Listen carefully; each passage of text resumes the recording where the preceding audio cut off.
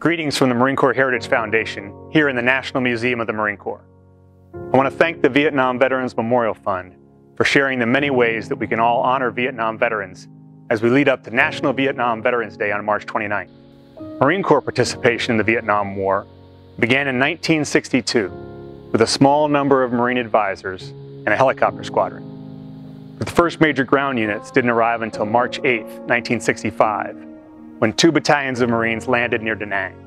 Marines and their allies fought both Viet Cong guerrillas and North Vietnamese Army forces in hamlets, urban areas, jungles, and rice paddies for the next 6 years.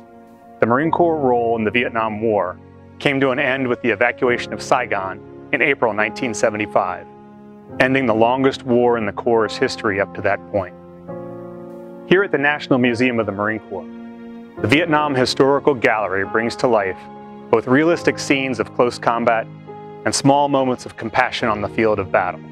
Wall murals and dioramas deliver stories about individual Marines, combat operations, air support, special units, significant contributions to the war, and troop morale. Visitors are taken into battle through a series of immersive exhibits and are introduced to the weapons and equipment used by the combatants, from the simple sharpened bamboo stake to the impressive Ontos anti-tank vehicle. An A-4 Skyhawk and the ever-present UH-1 Huey helicopter represent the air war.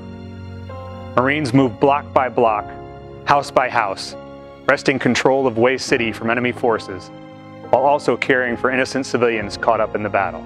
Visitors are airlifted into the hot landing zone at Hill 881 South near Khe Sanh on a CH-46 helicopter.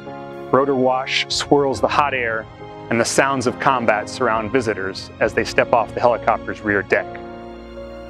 I want to personally thank all Vietnam veterans for making sure that the servicemen and women returning from the recent wars in Iraq and Afghanistan are honored for their service, something that was too often missing in our society when you returned home from Vietnam.